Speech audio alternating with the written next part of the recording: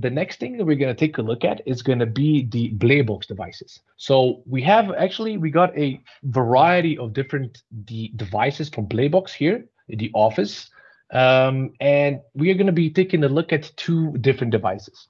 We're going to be taking a look at the, let me just open up because they have a web user interface, and we're also going to open up the instructional manuals as well. So Blebox API documentation, and then I have two devices here. So one is the air sensor quality, and the other one is going to be a little switch or a relay button that we have here.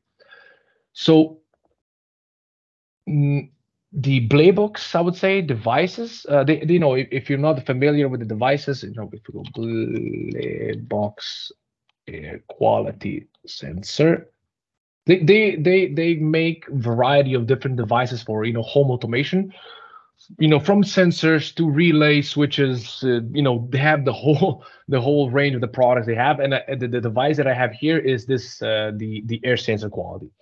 And I would say the Blebox API is very, very well documented. The whole process of integration, I would say, is very easy because, you know, there's no ton of instructional manuals and everything. Everything is written down very clearly and very easy to understand.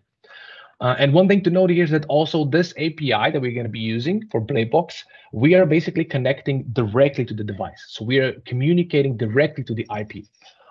As in, if we are looking at the Sensible device later on, we're not going to be connecting directly to the IP of the device. We're going to be connecting via the cloud. So this is the two differences that we have between these two APIs.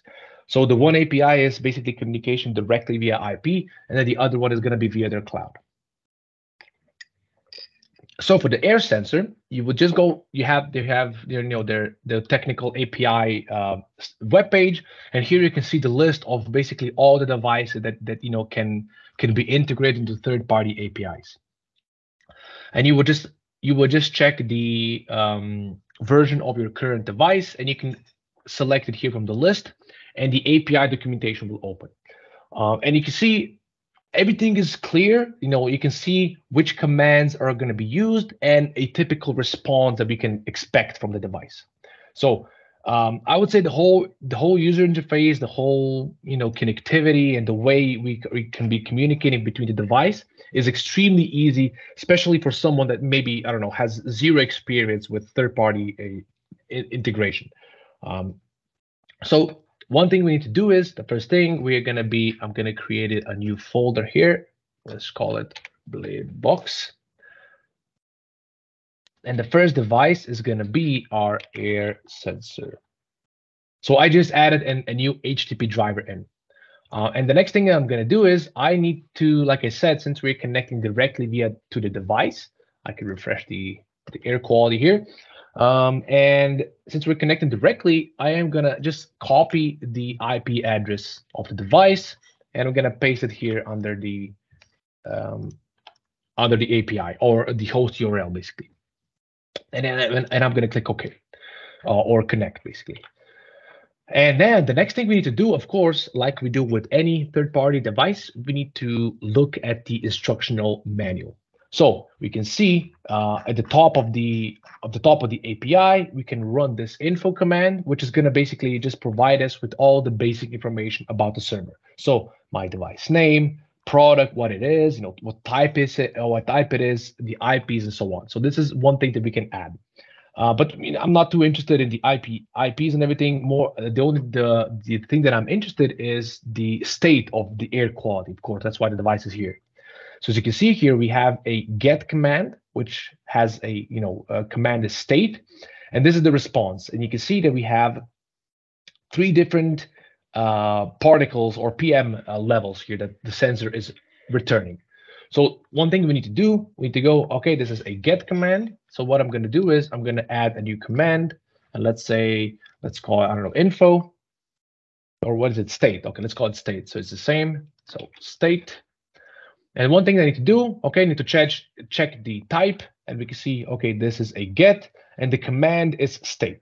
As you can see, /state. So I can copy the whole thing, and I'm going to paste it here under the command. Of course, one thing to note here is that IP was all okay. This is a sample IP from the website, but the IP has already been added here. So I don't need, if I add it here again, the command is not going to go through. One important thing also to note here is that if I put a slash at the end of the URL, right, then I cannot use it here again. So if I use it here again, the command will be double slashes basically. So I usually the way I go, I would go like the manual suggests, and the manual suggests that the state command is /state. So what I would do is I would remove the slash here at the end. So now I just have the IP address, and then I have the /state. And if everything goes correctly, if I send the command, we didn't get any error messages. And if I go to values, we can see that the command code is okay. And we did in fact receive a response from the device, which is perfect. That's exactly what we want. And the way we can now analyze this data and parse the information out, I'm going to copy the whole thing, select it, and I'm going to copy it. And we are going to go to our trusted JSON online editor. So this is a online tool that we are using here, just because it will allow us to clearly show the response, right? Because this is the response. If I paste the response in, this is it. You can read it, but it's not, it's not too easy to read. But if we go to this tree view here, we can now see that everything is nicely put in their own arrays.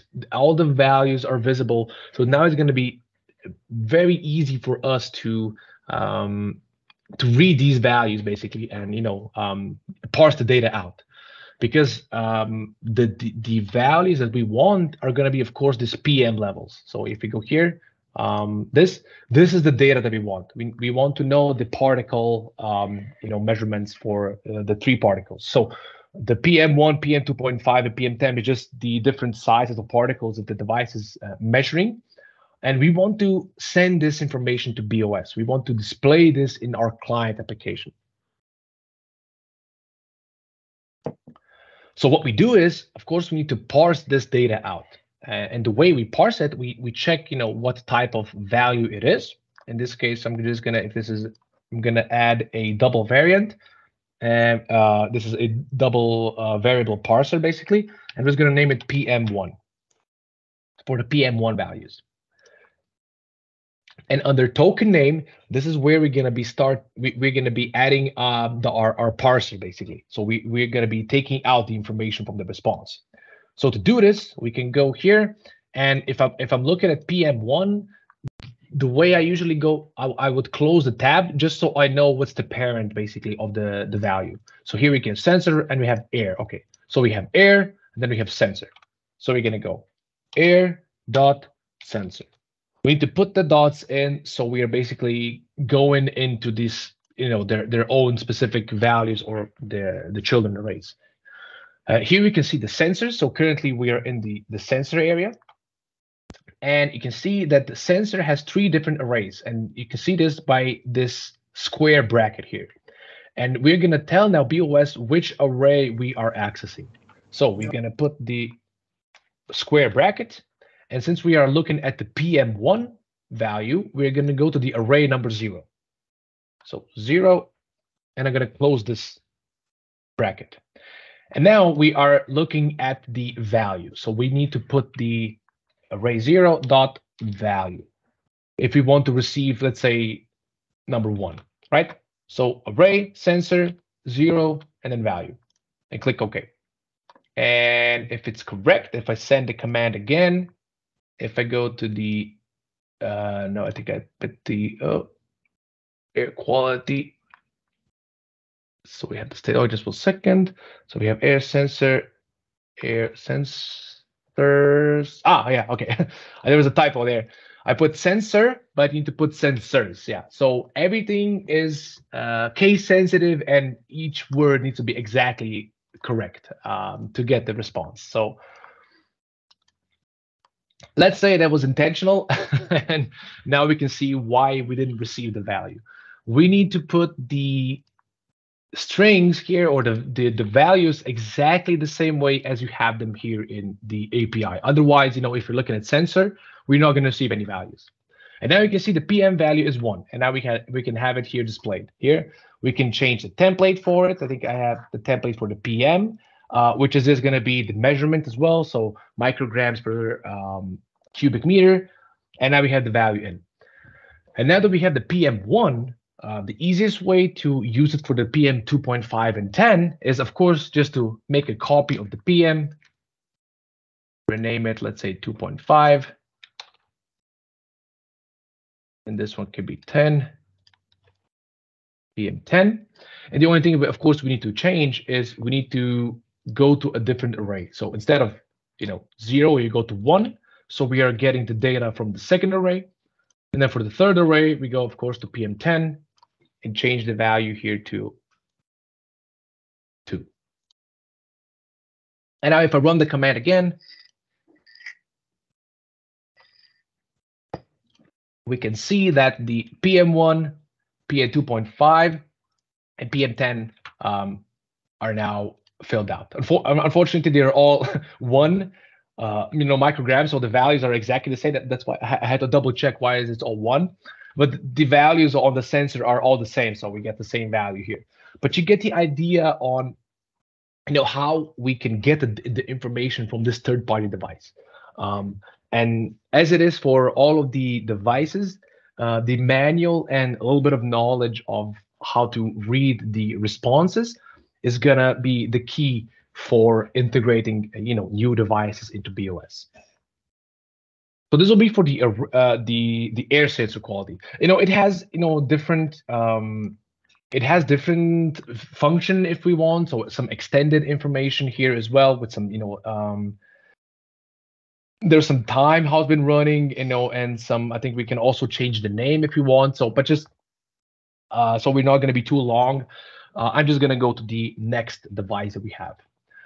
The next device from Blebox that we're going to be showing here is going to be I think it's the Switchbox, this one. Yeah. So the Switchbox is just a simple relay. It just turns the device on and off, basically. So you can see Switchbox here. You turn it on. If you have something plugged in, the device turns on and off the way you click it, basically. So what I'm going to do, I'm going to go to Blebox and I'm going to add a new driver. I'll go Switchbox. Okay. First thing, of course, like we need to do, like with the air sensor, I'm going to copy the IP address of the device under the host URL. Copy it here. We're just going to go / like we did before. And if we go to the manual device, we can see control and state. You can see they have everything nicely into this drop down option, so you can see the device state and controlling the device, basically. So to get the current status of the device, we're going to be sending out /state again here. So add a command, state. It's another get command. So go here, /state. And if I run the command here, we can hopefully see, yeah, we got a response. Okay. And here we can see that we have one relay and the current status is number 1, which means that this is turned on. And if I turn this off, if I run this command again, the state is going to be 0. So now you can see we already have feedback from the device. One thing, okay, before I continue, one thing for the air sensor, if you want to constantly receive data from this device, if you want to send out data, so you can get air quality live, you can always enable this send cyclical function. So this send cyclical function has a delay of 5 minutes, and every 5 minutes, BOS is going to send this state command. So send me the current status every 5 minutes. So every 5 minutes, you can have updates on the current status, basically, of the air quality. This is just one thing that I forgot to mention earlier. This is, of course, useful for these types of devices where you're constantly measuring or checking the current value. So for the Switchbox, now we get feedback. But if we go to the manual, we can see that we can also manually change the state of the device. In this case, we are using the post command. So post command is here, we can see, and now we can see that we are using the same same command. So let's say on. We're using still backslash state, like we did with the gate, but instead of the get method type, we're going to switch this to post. But when we switch to post, we need to now tell the API what we're sending. What are we posting? What are we changing? But then again, this comes back to the manual, and we can see that the post data for the state is here. So this is the code that we need to send, basically. So I'm going to copy it here, go to my post data, and paste it here. And now you can see that this is the response, if you remember earlier. So we have the relays, the value of the relay, and what's the current status, right? So by sending out 1, we're basically turning on this device, which is perfect for our on command. So now if I use the state, if I go to my box, currently you can see it's off. But if I send this command, I can hear it switching on. And if I go to the web user interface, you can see the device is now turned on. And you can do like we did before. We can duplicate this, change this to off, and of course, just change the relay state here. So change the relay state from 1 to 0. And now if I run this command,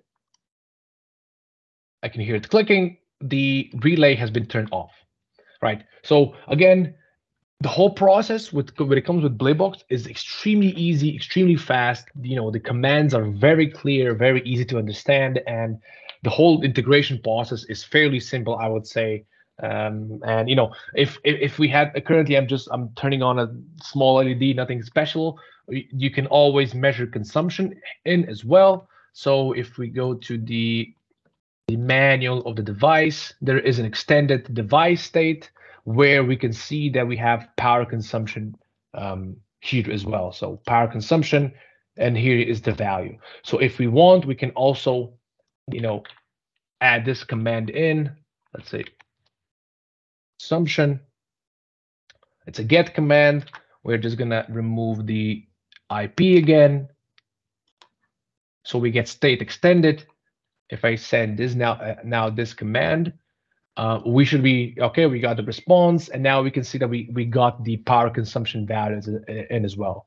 And I can just show you. We can parse this out and can use it, but since I don't have anything too interesting plugged in, the power consumption is going to be 0. So but the same principle would apply for the parsing data. We would need to go to the relays. Oh no, so we need to go to power measurement, power consumption, 0, and then the value, and we can parse the data out. But I'll show you a little bit more on how the JSON online editor tool works with the Sensible as well. So there's no need for additional data.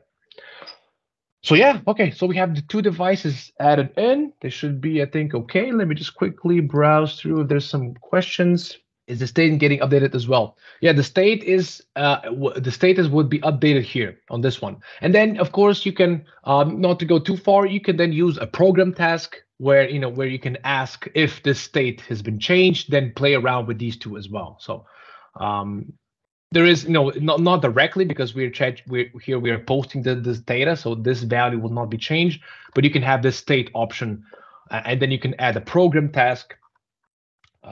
You can add a program task here where you can use this state as a trigger, and then when the value is 0, then turn this one and then turn that one. So you can do this with the program tasks and have this option also available.